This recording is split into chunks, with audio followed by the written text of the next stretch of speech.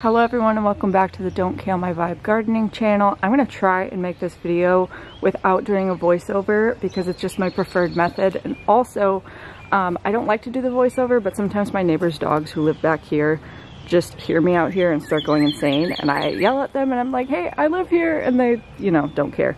So I'm going to show you guys what's already planted in the garden for April. As you can see, we just had a major thunderstorm. April showers bring May flowers is 100% true here in northern Tennessee. So I'm just gonna show you guys what's already out here and just kind of go over my plans for the garden. But like last year, I make a plan every year and it doesn't always go to plan. We're gonna start over here in this area. It looks kind of chaotic and messy. My dog's been tearing up the grass over here. We just put in the stone pathway, so this area is a work in progress, as you can see. This was initially last year my flower garden bed where I had a bunch of zinnias and stuff like that. But once my strawberry plants that I grew in the 3-tier planters got a little too big and out of season, I planted them in the ground and they actually ended up spreading. So last year I think I had about 15 plants, and now I have about 20 from just things that replanted themselves. So these are all strawberries. They are June bearing strawberries, and they came back and they're looking super healthy actually. I think this is a really great spot for them, so I'm just gonna keep letting them spread over here. I don't think I'll actually end up planting anything else in this bed, with the exception of these tiny little chives, if you can see them, because onions and stuff like that are great companions for keeping pests away from strawberries. I haven't seen a ton of pests, and actually what I'm seeing is we're actually getting strawberries already, so I'm super excited about that. I'm really glad this has been like a low maintenance / no maintenance plant. I haven't even been watering it. I've just been letting the rain take care of it. But as you can see, we have strawberries all here, over here, and they have just spread throughout the bed completely, and I've just done nothing to take care of them. This is just protecting the baby chives. My dog stampedes over these every day and they are still looking really great. Sorry if you can't hear me over the wind. We're expecting another storm for the next 3 days actually, but this is my favorite garden bed of the season. I've been not having good luck with cool weather crops the last 2 years that I've been gardening in this backyard because we have such a short spring. So this year I actually sprinkled lettuce seeds, a variety pack of salad mixes, in I believe October or something like that, because we have a very mild winter, and they just came up as soon as it started to warm up a little bit, and I've been getting fresh salads almost every single day. As you can see, this used to be a head of lettuce, this was a head of lettuce, this was a head, this is all lettuce that we harvested for dinner last night. I threw a couple radishes in here, and as you can see, the arugula that I had in here, as soon as it started warming up and hitting 70 degrees, it went to seed. So I'm just keeping these in here because I like the flowers, and also we don't have a lot longer left for the cool weather crops. So this is all the lettuce that I'm gonna hopefully be eating in the next week, because today is supposed to be 77, and pretty soon this lettuce is gonna look a lot like this arugula. So we have a bunch of different varieties in here, so many different colors. I've been loving doing this, and I will definitely do this again next year. Over here in the bed to the left of that bed, we actually have some lettuce that I transplanted from that bed just to make a little bit more space, because I really overseeded this bed. So they actually transplanted really well, surprisingly. And then over here is some lettuce that I planted a little bit later. I was trying to succession plant, I think it's called, where you plant kind of in cycles so that we always have fresh lettuce. I didn't realize how much lettuce was in this bed, so we haven't even touched this new lettuce that's coming up. I'm gonna let it just grow and get bigger, and then eventually hopefully we'll be able to harvest it. There are some really sad spinach plants in here so they didn't turn out too well. So spinach has not been my crop. This is the first time I've tried growing it though, so maybe next year I'll try something different. But yeah, the spinach not so great. The lettuce has been doing great. And then we just should grab a couple weeds while we're over here. Last year I actually planted my tomatoes along the sides of these trellises. They did not really enjoy growing on the arch here, but the peas did love it. So once we get to that bed, I'll talk about that. But this year I'm trying something different for my tomato plants, the indeterminate ones that just keep growing.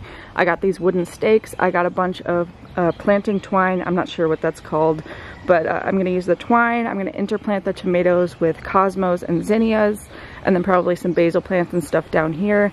And this is where my tomatoes and some flowers are going to go. And then I'm going to create the trellis with the string and just hope that's all well supported with these pikes or whatever they're called. A couple videos ago you guys saw me do these tri-planters of lettuce, and as you can see it has long since been harvested. So we did have the lettuce in here, it did really well, but just for the fact that this lettuce bed is so successful, this one wasn't really necessary. So I didn't really plan on cut and come again with this lettuce. Sorry, I know I could have worded that better. But as you can see, it is trying to come back, but I've basically given up on these tri-planters. The cilantro that was in here has long since bolted, so I'm gonna let this go to seed and maybe collect seeds from it, but I loved having the cilantro while it lasted. I also want to point out that my lawn is actually mostly clover this year. This was not intentional, but I love it. It's so springy and soft and nice to walk on when it's not super muddy out. And we have a big dog who tears up the grass, and so this has been really resilient to that, and I love it. It only grows like so high, but we do mow it and it just comes right back. So in the future, for bare spots in my lawn, I might consider clover seeds. Okay, and then we come to the big garden bed over here. I have two blueberry bushes, one over here and one over here. One is doing a lot better than the other one. This one only has one little set of flowers and potential blueberries. Well, it has a couple others too, but it's only got like 3 flowers on it. This one, however, had so many. So as you can see, we have so many little blueberry blooms over here. All the flowers have actually just fallen off, so hopefully they're pollinated and we'll get a ton of blueberries this year, because last year I got 0. And in the middle of this bed, I actually have carnations, and these are not supposed to be planted out here yet. These are actually just seedlings that got super leggy in my house, and I thought instead of just throwing them away or throwing them into a compost or something, I'd give them a fair chance. And I threw them in the center of this bed, and they actually haven't died yet or anything. As you can see, this one probably has like root rot or something because of all the rain we've been getting, but some of them don't look too bad. I know we're kind of bouncing around a lot, but this is my 3rd garden bed. This is going to be peppers and maybe some eggplants. I have 3 different eggplant varieties this year. I'm also planting some really strongly scented things to hopefully keep pests away, like chamomile, and this is lemon thyme from last year. This actually overwintered and came back to be quite a full little herb bush here, so I love that. These are both chamomile here. This one's actually starting to get its first flower, so I'm really excited about that. I love making my own chamomile tea. In here, I just tried some winter sowing, and that's another chamomile plant. But this bed in particular might have maybe 1 or 2 pepper plants in it. But other than that, it's going to be all herbal things like this. I'm also going to be planting some feverfew, I think, which is another medicinal herb / flower that I'll probably put somewhere over here. It looks a lot like chamomile, so I'm expecting this bed to be fairly pretty to look at. This bed is really exciting to me. This year I decided to plant just double the amount of peas that I did last year, because last year I only planted 2 peas per section because I had a tomato plant in between them. This year I just did full walls of peas, and as you can see, they are doing great. I planted these in a video for you guys, so you can look back and see when that was, but I think it was March maybe. But they all came up and they've been trellising up here. It is so beautiful later in the spring / summer when they are covering this trellis that I put together with just panels and whatever these are called. And the variety that I planted this year is different from last year. These are sugar snap peas, so those are just going to be a fun little garden snack, and hopefully we get a lot of them.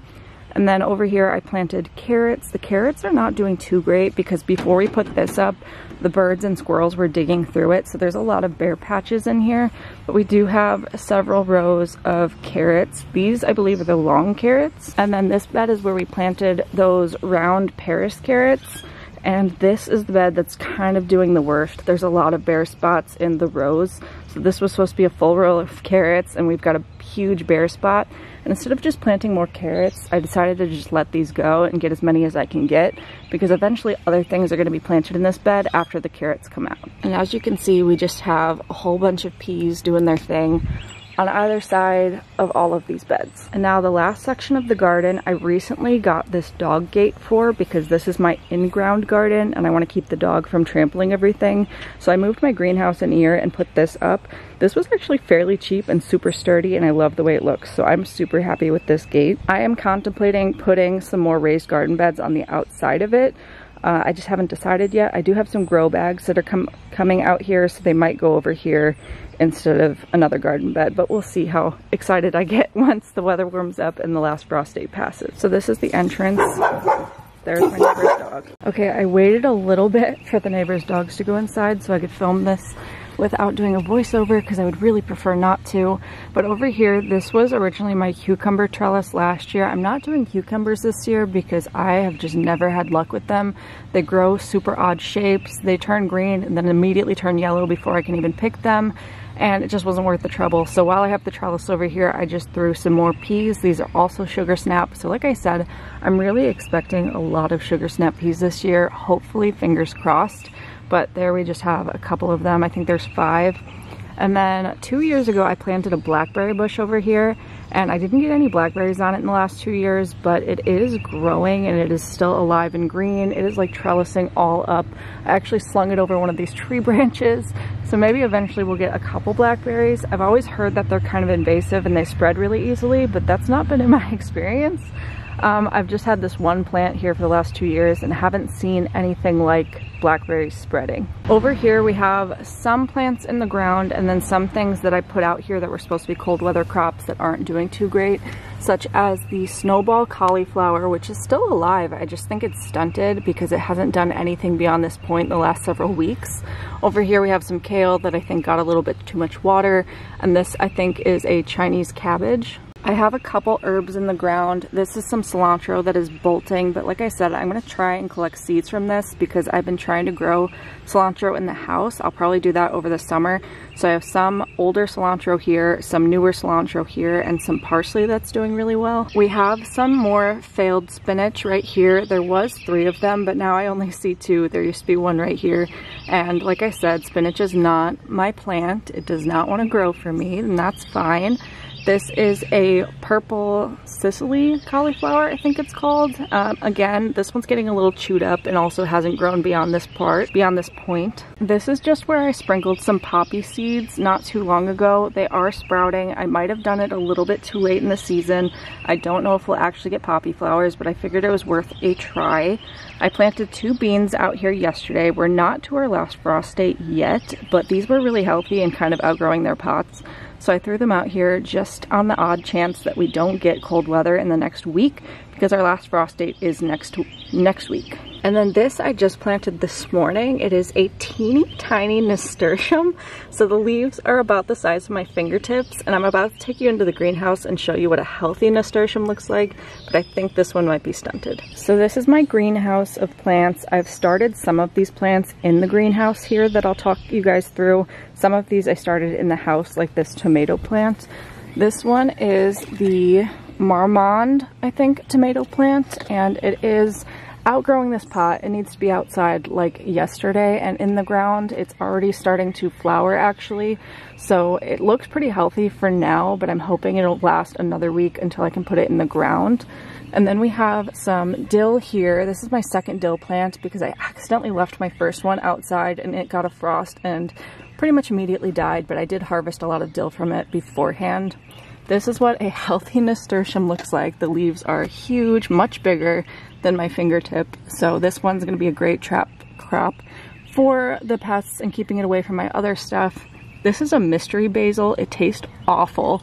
I'm actually only continuing to grow it to kind of attract pests. And also there's some plants that I'm growing just for the fact that I can supplement my chickens' diets with it, and basil is one of those.